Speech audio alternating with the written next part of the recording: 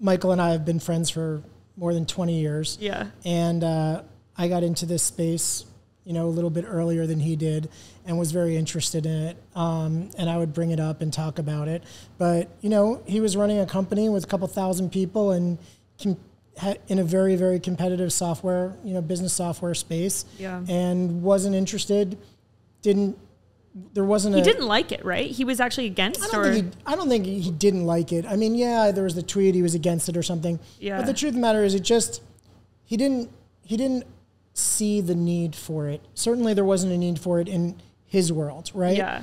And then during the pandemic, we were kind of quarantining it at his place where not a bad place to quarantine. A lot better than my apartment, I promise you. So we were quarantined there and just kind of, as we do for 20 years, discuss politics, economies, investments. That's just kind of what we talk about. And so we're talking about this really interesting period that we're in where the government's going crazy, printing money, stocks are behaving in a way that we don't understand.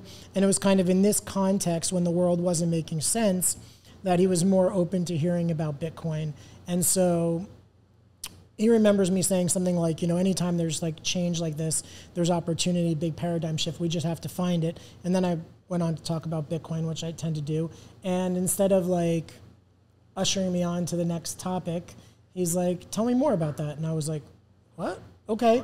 So because you'd been involved with Bitcoin or investing for how long at that point? I bought my first Bitcoin in December 2013. Okay. So I started out in... This is 7 years into... Yeah, I was investing in... I was a VC investing in internet-related businesses. So when I saw Bitcoin, that was a big deal because the internet was really good for transmitting information. Yeah. Not so safely or securely, but email, pictures, stuff like that. And then when I saw Bitcoin at a conference... It was like, holy shit, we can transmit value safely and securely, and we don't even need a trusted intermediary. Like, these parties don't need to know each other, and that was like the big light bulb moment for me.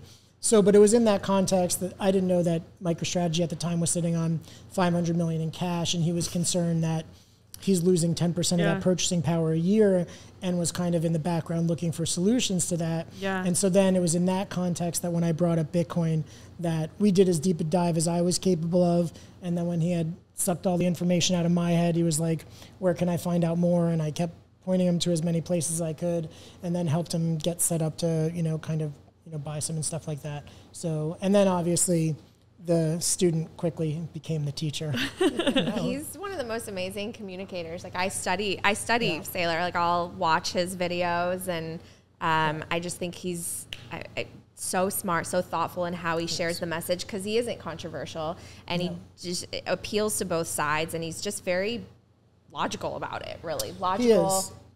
And he's like that on any topic. I mean, the topic du jour is obviously Bitcoin, but kind of the best thing from my perspective about him doing all the podcasts and stuff that he does, people always say to me, well, what's it like being friends with Michael, because he's he's been an interesting figure for a long time, long before Bitcoin, relatively high profile. So